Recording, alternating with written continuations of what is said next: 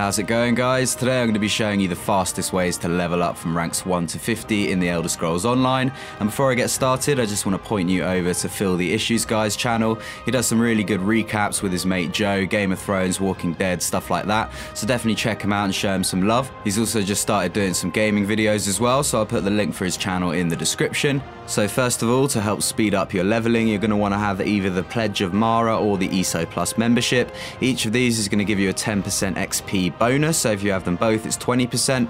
The thing is with the Pledge of Mara that you do need to actually marry someone, and then you're only going to get the extra XP when you're questing with them and you're both wearing the ring.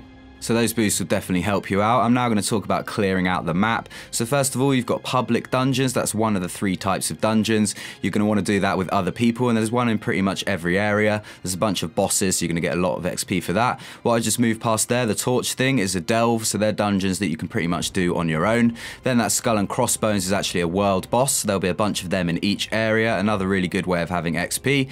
Those 2 little symbols I went past there, every time you discover them, you'll get a little bit of XP, but not that much.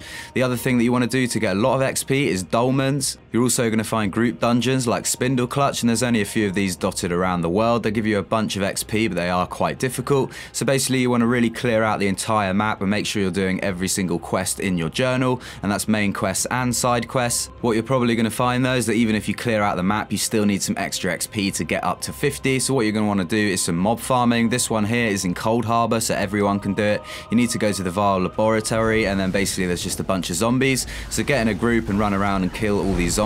You're going to get so much XP, and you're also going to get a lot of loot as well. This does also increase your skills really quickly, but I'm going to be making another video going into more depth about that. The important thing to note about mob farming is that you need to be within 10 levels of the enemies. So that's 5 levels below or 5 levels above. Any of those levels and you're going to get good XP from killing all these mobs. So you can see here the zombies are level 46, so you could do it anywhere from 41 up all the way to 50. There's mob farming areas in pretty much every zone, so just go on Google and search for the specific zone, and there's a lot of spots to choose from. Before I show you another good grinding spot in the Daggerfall Covenant, I'm going to show you what went down before our mob farm in Bankerai.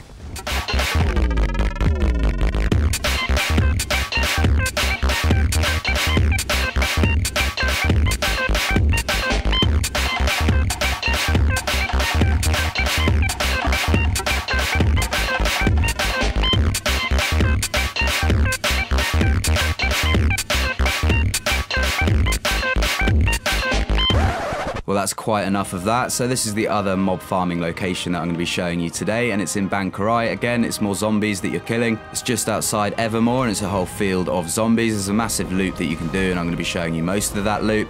And the enemies are level 37, so obviously from 32 to 42, you're going to be able to get a bunch of XP, as well as some cool drops, including purple drops. The bigger the group you have, the more XP you're going to get, and the quicker that you're going to be able to do these loops as well. But try and make sure you get at least 1 hit in on each enemy to make sure you get the XP. Obviously, if you did do the Pledge of Mara and you're playing with that person in this group and you've got the ESO Plus membership, you're going to be getting a lot more XP as well, so that's an extra 20% on all these XP farms. If you just got the Pledge of Mara and you're wondering how you actually get married, I did make a video on it, so just check out my Elder Scrolls Online playlist. I hope this video helped you out. I am going to be making some fast leveling videos for veteran ranks soon. I just need some more players that are actually up at that level to be able to show you. But hopefully this week I will get the first one out, which will be the magical anomaly farm. And I am also going to be making some build videos after much demand for those. So definitely just check my channel out in a week. I'll be getting those up, and hopefully the dye video as well. I'm not sure exactly what kind of format I'm going to go for that, but I do want to show you guys my favorite dyes.